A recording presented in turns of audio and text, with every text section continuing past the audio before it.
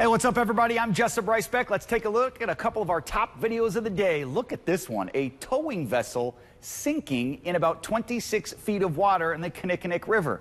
May look kind of cool, right? But that boat belongs to an Appleton-based oil company, which means, of course, there is oil and fuel on board, adding to the environmental concerns.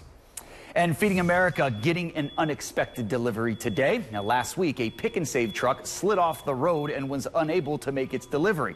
So, to make sure that food didn't go to waste, you guessed it, it was donated to Feeding America. That truck had over 10,000 pounds of food on it, which of course is a major donation that will help feed a lot of people in our communities. You can check out all of our stories on our website, CBS58.com. I'm Jessup Ricebeck. We appreciate you watching.